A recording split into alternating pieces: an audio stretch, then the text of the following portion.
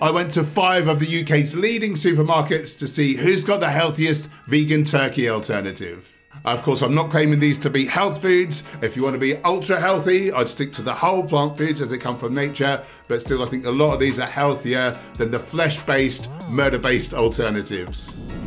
In 5th place, we've got Aldi's plant menu, no turkey crown with a cranberry and chestnut stuffing. Looks great. So ingredients-wise, the first really bad thing that stands out to me would be the carrageenan, which is a known gut microbiome disruptor. Coconut oil, that drives the risk for heart disease, worse than beef fat. However, there's not a whole lot of it in here, but it's something I avoid point blank just to be safe personally. I don't want to be dying of heart disease, thank you very much. Of course, there's added salt, added sugars, it's gonna be, in all of these. But not much other than that really is a sort of red flag for me. Per 100 grams, you're looking at 214 calories, 12 grams of fat, which is pretty high per 100 grams, 2.9 grams of saturates, which is sort of moderate for these types of products, 4.6 grams of sugars. Now that's not good. I think that was the worst one of the bunch. Not all of that is going to be refined sugar, however, because you've got cranberries and things in there, so you need to bear that in mind. Protein 8.6 was one of the higher protein, but if you look at the protein versus fat ratio, there's more fat than protein. So from a health and from a physique point of view, I like to see the protein higher than the fat. And salt 1.3, this was the highest in salt. Some experts say that salt is the single biggest thing that we should probably drop out of the diet or minimize, and there'd be a lot more humans walking the earth. In 4th place, we've got OMV, Deliciously Vegan No Turkey Crown. I think this is Asda's own brand. Correct me in the comments if I've got that wrong. So ingredients-wise, again, refined like white flour. Same old thing. There's going to be salt. There's going to be a bit of refined sugars. But the first thing that really stands out to me as a red flag is palm oil. Palm oil, like coconut oil, it's very long chain triglycerides that drive heart disease like animal products do. So again, there's not a whole lot of it in here if you only eat a bit, and the dose makes a poison, but it's just something that I avoid point blank because why risk it? #1 killer of humans is heart disease. Emulsifiers, not good for the gut microbiome. Carrageenan, again. Flavoring, what is that? If it was something not terribly bad, it would tell you exactly what type of flavoring, so that's a bit of a red flag.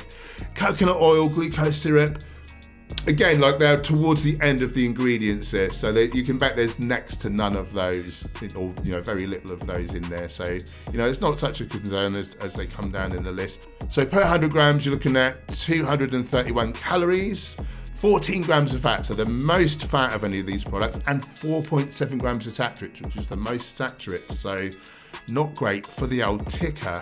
Only 0.8 grams of sugars, 5.3 grams of fiber, which was sort of not too bad for this type of product. 7.5 grams of protein, which is quite high. But again, the protein to fat ratio is horrible. 0.9 of a gram of fat. This was joint second in terms of the most salt. In 3rd place, we've got Morrison's Plant Revolution No Turkey Roast. So this is wheat, soy, and pea protein based, and it's got parsley and sage melt. So it's got this sort of butter alternative. 2 or 3 of these had this butter alternative thing on the top, and you kind of add it in during the cooking process. So if you wanted it to be leaner and better for heart health, you could omit that. You would want to put some foil on, partway through the cooking process so it doesn't burn on the outside. But that'd be one way to make them far healthier. So ingredients wise, the first thing that really pops out is the palm kernel oil. So like palm oil, which comes from the fruit, this palm kernel oil from the same plant, it comes from the seed. It's those long and very long chain triglycerides again, which like animal fats drive heart disease. So again, there's not a whole lot in there if you're having a small dose, a small amount. The dose makes a poison, but I just swerve it. Like, why take the risk, I think. Maltodextrin, so another type of sugar. Of course, it's got salt like they all have. Emulsifiers, we don't really want to be adding in. So per 100 grams, 216 calories for 12 grams of fat, so that's on the high end. Interestingly, of which saturates 1.3. So although it's got a lot of fats. It's minimal. It's got the least of the saturates, so it's more heart healthy. Only 0.5 gram of sugar, so that's better. Lower in fiber though, 3.2 grams, and protein is quite low at 5.9. So despite what I said earlier about some benefits, if you need to eat twice as much of it because proteins are concerned, then you're getting more of the negatives. So you've got to take that into account. 0.8 of a gram of salt was about the least in these products, but it is, you know, it's still high. In at number 2 this week, we've got Tesco Plant Chef No Turkey Crown Herb and Onion Stuffing. This one is broad bean flour and pea protein based. Palm oil again, obviously salt we're going to expect. It's got that carrageenan, coconut fat, aka coconut oil, dry glucose syrup. But again, like these are towards the end of the ingredients list, so probably there's not a whole lot, which will be reflective in the nutritional information here. So per 100 grams, 218 calories, 13 grams of fat, so up the high end again, 4.1 saturates, which was higher than the average, 0.8 of a gram of sugar, so that's very good, 6.4 grams of fiber, which is pretty good, 7.7 grams of protein, which is kind of the higher end there, but again, 0.9 grams of salt. And in first place, Sainsbury's No Turkey Crown with sage and onion melts. Taste the difference. Again, you can swerve the melts if you want to make it a lot healthier and a lot less tasty probably. So coconut milk, normally, you know, I swerve coconut milk because again, it's got the saturates, the very long chain, and maybe some of those are kind of cleaved from their fiber bonds. But you'll see that the total sat fat's pretty low. So probably, again, the dose makes the poison. Maybe that's not a worry in this case. Oh, sustainable palm oil. So that's apparently a load of old nonsense. The palm oil industry is self-regulating, and apparently all they need to do is to say that within the next 10 years they're working to make it sustainable. So I won't fall for that nonsense. Coconut oil again, palm oil again.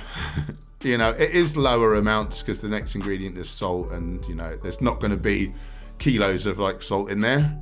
Sulfites, so you know, they are not great for gut health, and that was the first one with sulfite. So, and it's got those emulsifiers, but despite that, I think on aggregate I'd put this in first place as possibly the healthiest and the best in terms of the effect on your physique.